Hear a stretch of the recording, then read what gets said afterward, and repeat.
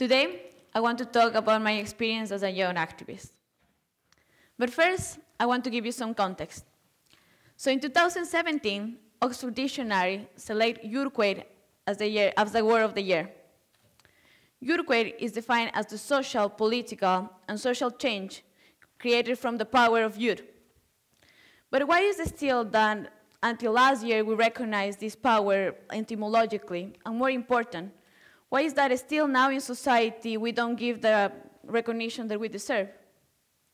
Especially in cases like Parkland, Florida, when this past San Valentin, 17 kids died. And one of the first ones talking aloud was Emma Gonzalez, a student and a survivor. She was one of the first ones talking aloud about the guns control and regulations needed in US.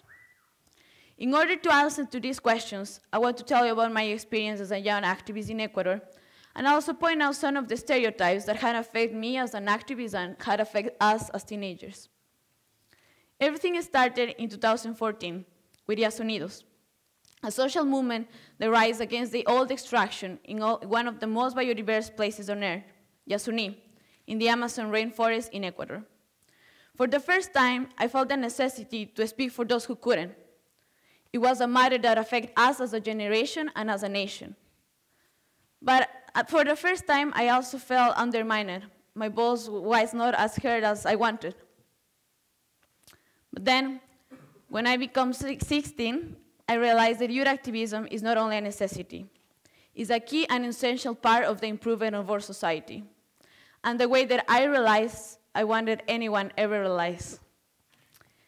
So in Ecuador, hosting a party with 40 people or more is illegal. And fair enough, these environments are usually unsafe.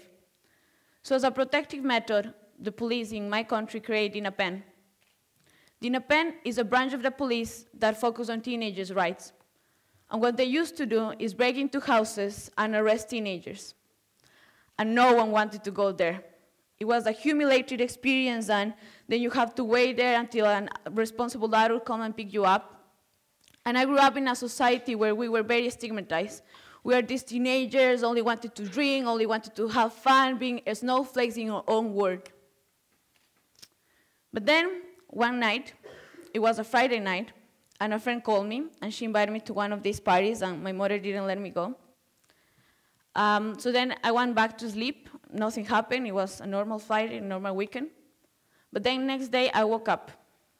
There were like 10 missing calls in my phone. It was the same friend who called me yesterday, and she was crying, and she couldn't even talk. So then I went into internet. I opened my Facebook webpage, and there were these black ribbons that you find when someone has died. So my first thought was maybe it's a relative, someone close in her family. And then my heart stopped. It was Ali, a 16-year-old girl, a friend of mine.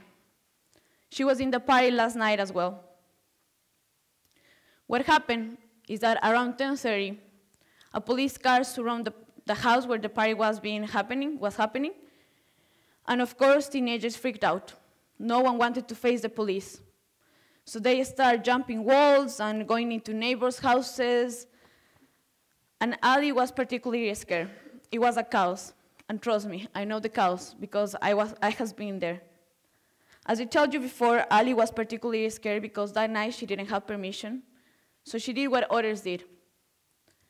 She jumped into the wall. She got to the other house. There is no way to go out. So she climbed a roof. Over there in the roof, she tried to run as fast as she could. She didn't realize that in the roof there was a crack. She fell down 14 meters. The same morning, I went to the funeral. It was a funeral like any other. Our entire high school was there. We were around 200 people, teenagers, friends, parents, teachers. And at least we were not feeling alone in our sorrow. Ali's mom was there. I tried to give her my condolences, and she's crying. She held my hand. She couldn't talk, and me neither. So I went back home, and I opened Facebook again. And one of the first things that I see is that now what had happened is the hot news in such a small city. And then there are comments, especially adult comments, stigmatizing Ali and insulting her. that she was drinking, that she was high, that she was irresponsible, what kind of parents did she had. And I was feeling very angry and very insulted because they didn't know Ali.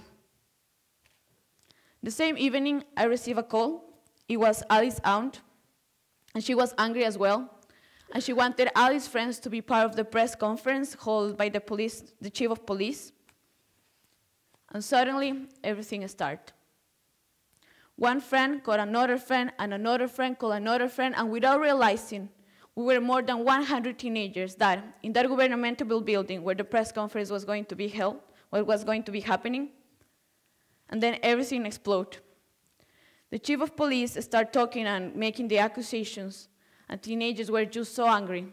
They started bringing past events where police break into houses without any risk, without any trespassing order, and without realizing, I was also feeling the anger and the sorrow of my peers. Then we understood that action was needed. The next weeks, we meet every day, and we end up with a demonstration. These are the pictures that you are seeing now, is what happened in the governmental building. And by the end of the weekend, we hold a 2,000 people's demonstration, a silent walk to the governmental building, when we were walking against the stigmatizations, the injustice, and the fear. Because without realizing, we were having fear for an authority that should protect us. By the next week, the governor asked for another press conference, and this time he wanted to open spaces for youth teenagers to have direct inputs in policy making and protocols that affect us. Before, I was being part of something kind of similar, that it was called the consultative councils. But in these councils, my voice was not really represented. I was just there to talk about my opinions, but I was not there for voting. The proposal of the governor was different. He wanted to have direct inputs in protocols, and not only that, he also wanted to open educational protocols where we can learn about our constitutional rights. And not only that, provide spaces where we can enjoy being young. Then everything changed. Society didn't stigmatize anymore. And more important, we as teenagers, we didn't feel fair. We feel powerful. Because it was all because of us. It was not adults telling us what to do. We were there for ourselves, for our friends, for our generations. Then, after all the protocols changed, I had to leave the country to come to UWC. And during the summer, I went back. I was really interested in the movement, but what I realized is that, again, adults were taking leading roles and undermining our voice. So it's not enough to have the space. We need to take action.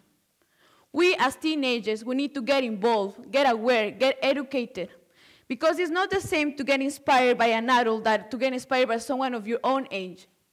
When you get educated and involved, you can be an inspiration for someone else. And for you adults, don't underestimate our voice.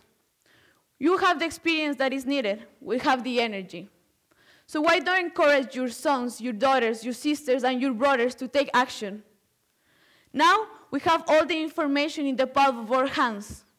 But if we get blinded by all the banalities of this century, then nothing is worth it. I would like to conclude saying that what happened to Ali should not happen to anyone ever again. Youth activism is the first step, but it's upon us to give the step forward, not only for ourselves, for our generation, but also for the next ones. Thank you.